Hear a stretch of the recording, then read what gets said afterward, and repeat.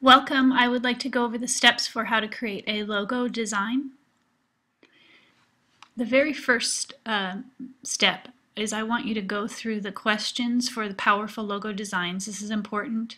I want you to see some great examples and also give you some ideas of what creates a powerful design. If you see a design in here that you like, that you might want to try to copy, then that's a great starting point. But I do want you to make your own original design, answer the questions so that you think about it, and then I want you to go to the project, the project for the logo design. We're going to use this web page, pixlr.com. pixlr.com, which is a photo site I use a lot for my photography courses, but it's similar to Photoshop, so you can create images, your own original graphics in pixlr.com. Just like you would in Photoshop, we will use the advanced version, so make sure you select advanced when you get to this page. I'm going to click on advanced. Then I'm going to create a new image. In this box, it's important that you first of all select transparent because we don't want a background for our logo. You can title it logo design or your name or whatever will help you find it. And then I want you to reduce the size so it's a little smaller. Let's go to about 280. For width and height, we're going to make a square so they should match. That's good. I'm going to select OK. So now I have my canvas. This is a blank canvas. Whenever you see that checkerboard pattern, that means that you have no background. If it was plain white, it would have a plain white background. All right. To start, I'm going to select a shape. Depending on what logo design you want to create, we're going to use shapes and text. We are going to start with a shape. On my toolbar, I'm going to select the shapes, which is this button right here. When I select this, up on the top toolbar, I get all these options popping up of which shape I might want. I'm going to choose circle. I'm going to leave the opacity at 100. What opacity means is how see-through your shape or object will be. Opacity of 100 means it's not see-through at all. If I lower that, it'll be a little bit transparent. You might want to play with this in your logo design. I'm going to leave mine all at 100% opaque. I'm going to leave this at normal, the mode, which gives different effects. And the border size, I don't want a border at all. A border would create a little black line or colored line around your object. I'm not going to have any. And then lastly, I'm going to choose my color for my shape. The default setting is black, but I want a different color. So when I click that black square, what I get is the color picker, color selector box. I would like to choose red. So I'm copying a logo I found.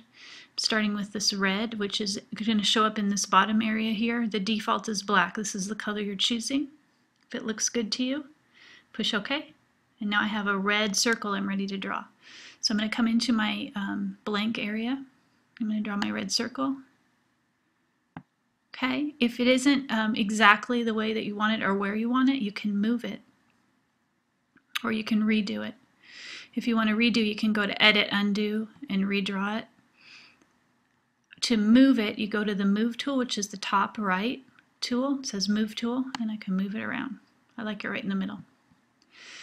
Okay, one thing I can do is play with the effects on this layer if I choose to, and I'm going to show you how to do that with my each shape or the text that you put on here. You can create effects if you choose to. I'm going to go over here to my layers window. I only have one layer right now, so that's what's showing up.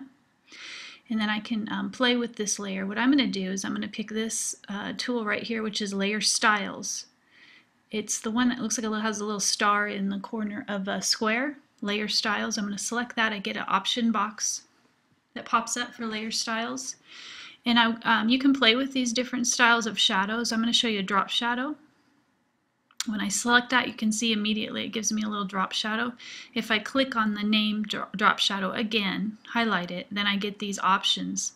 The opacity again is how see-through the shadow is. If you watch, if I lower that, it becomes less and less obvious. I might want to make it a little more subtle.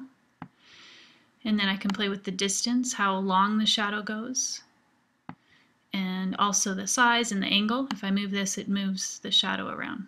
I'm going to have it like this. And you can change the color of your shadow also. Or you can decide not to have a shadow at all. So if you like it, push OK. If not, you can push cancel. I'm going to go with no shadow. after showing you all that. Okay, so I'm going to keep building my logo. Every time I want to put a new shape or anything additional, I'm going to go to add a new layer. So I'm going to go to my layer menu, which is right here. Select new layer, which is the first option. As soon as I select new layer, it's going to show me, I'm going to pop over to my layers window, and I see my new layer popped up. This is the one that's selected. It's in blue. It's my blank layer. The bottom layer, if I want to select that and move objects around, I can select that and move the red circle. I'm going to go back to my blank layer. I'm going to create another shape. This time, I'm going to go back to Shape Tool. This time I'm going to do another circle. I'm going to leave all my settings the same. All I'm going to do is change the color. I'm going to do a white circle. So I'm going to choose this white, select OK. I'm on my new layer. So now I can make another white shape, white circle. Now I don't like where that's at, but you can see my two different shapes are in different layers. So I want to move this. I have the top layer selected. I'm going to use my move tool, and I'm going to move this right into the middle, right about here. So now I have looks like a white or a see-through area in the middle of my circle. If I don't like the shape of that, it's a little bit off, I can also go to Edit, Free Transform. And what I can do then is I can just make small adjustments. I want this to be a little bit more of a circle and less of an oval. So all I did is I just dragged that, one of the toggle areas. You can twist things and move them in this window. When you're done, you just click and it says, do you want this? Do you want to apply it? I'm going to say yes because I like it. And there we go. So now I have my two shapes on top of each other. I'm going to repeat this step again. Layer, new layer. Now I have a third layer. This time I'm going to do another shape, but I'm going to switch it up. I'm going to do a rectangle. So I choose rectangle. I'm leaving all this the same. I don't want a border. I'm going to go back to 0. And I'm going to choose a color. This time I'm going to go to blue. Let's go over here. This is my blue. Say yes. And I'm going to create a rectangle. I'm going to have it go right across the middle, like this.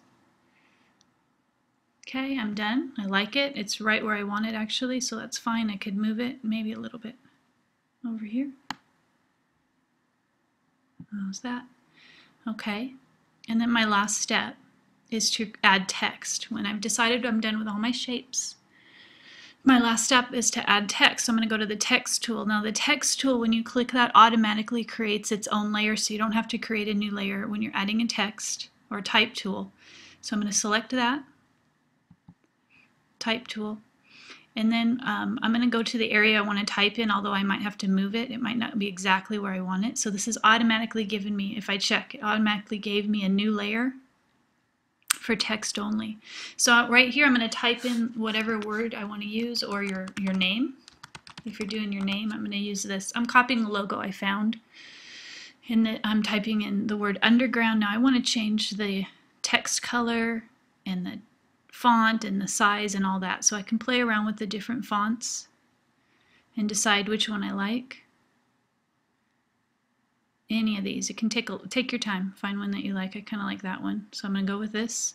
I'm going to change the color actually to white instead of black. You can do any color you want, but I want to do white because I'm doing a real simple design. And then if I wanted to, I could change the size. Bigger, too big. Smaller, too small. This is probably good right in here. Right about there. I'm going to say OK. I can change the style if I want. Now it's not exactly centered, so I'm on my own, layer with the text. I can go to the move tool and just move the text around to where I like it. Right about there is good. And I like it. I'm done. So my last step will be to save it. Now if I'm in the middle of working and I have to stop, but I want to leave all my layers separated over here, because I'm not completely done, what I'll do is I'll save this in the format of PXD, which is a layered image. This is similar to Photoshop PSD. If you save in this format, you're saving a very large file, but what you're saving is the ability to go back and switch all the, mess with all the layers. That means you're not done. So this is a working draft. I highly suggest that you save this, even if you think you're done. Save it in the working draft, push OK. And it's going to ask you, where do you want to put it? I'm going to put it on my desktop, actually. So I'll find it. Now, to turn it in to your teacher, I'm going to save it again, but this time I will save it in a different format, a smaller format that will compress all the layers. When you save this in either JPEG or PNG, you can choose which of these you want. JPEG is a small file, I'll use that. What it does is it automatically saves it and compresses all the layers, so you can't edit it anymore. It's a final version, which is good to turn in because it's smaller. It's a really small image you can see right here. So I'm going to push OK. Put it on my desktop. Now that's saving as a JPEG. That's the one that I will turn into my teacher. And you are done.